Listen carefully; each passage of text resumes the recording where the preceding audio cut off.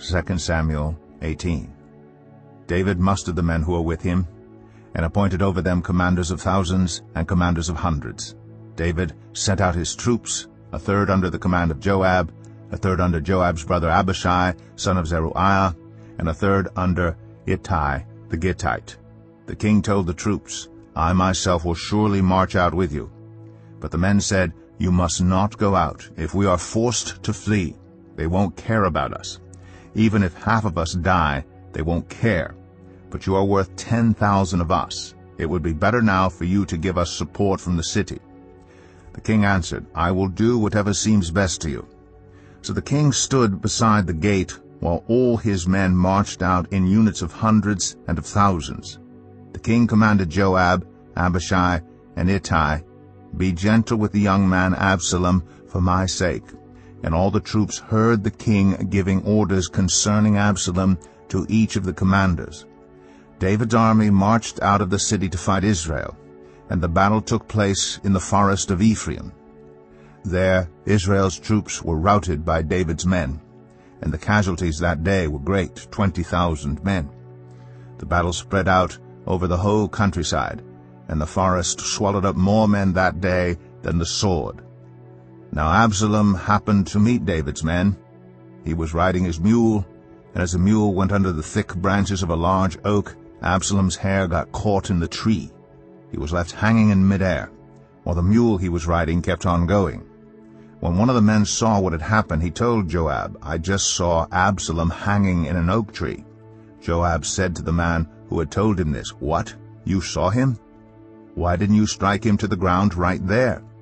Then I would have had to give you 10 shekels of silver and a warrior's belt.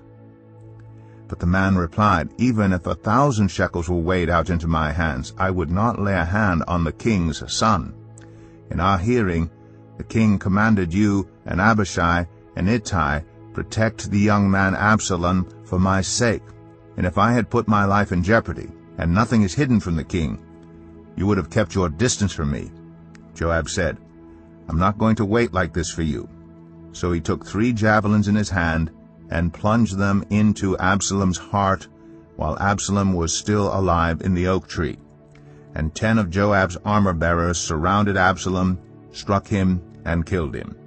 Then Joab sounded the trumpet, and the troops stopped pursuing Israel, for Joab halted them. They took Absalom, threw him into a big pit in the forest, and piled up a large heap of rocks over him.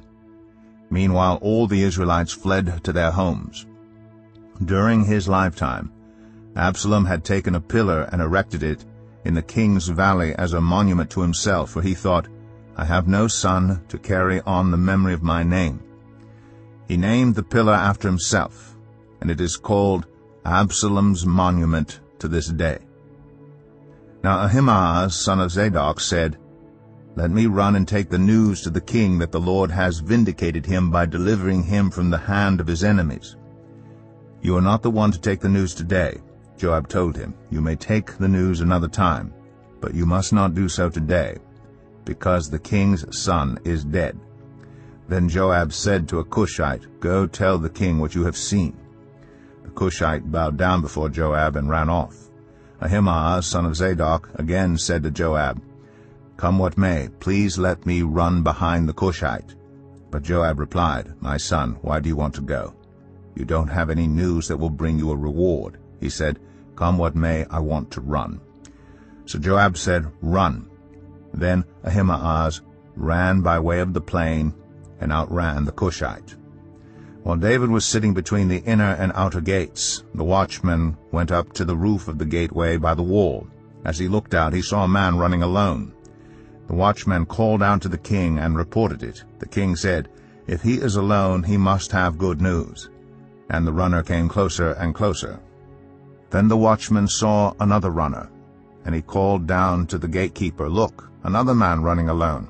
The king said, He must be bringing good news too.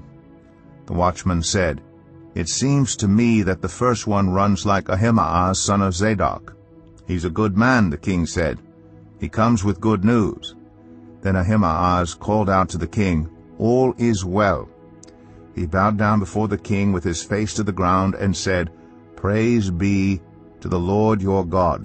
He has delivered up those who lifted their hands against my lord the king." The king asked, "Is the young man Absalom safe?" Ahimaaz answered, "I saw great confusion, just as Joab was about to send the king's servant and me, your servant. But I don't know what it was." The king said, "Stand aside and wait here." So he stepped aside and stood there. Then the Cushite arrived and said, "My lord the king, hear the good news. The Lord has vindicated you today by delivering you from the hand of all who rose up against you." The king asked the Cushite, "Is the young man Absalom safe?" The Cushite replied, "May the enemies of my lord the king and all who rise up to harm you be like that young man." The king was shaken. He went up to the room over the gateway and wept. As he went, he said, "O my son Absalom, my son Absalom, if only I had died instead of you. O Absalom, my son, my son."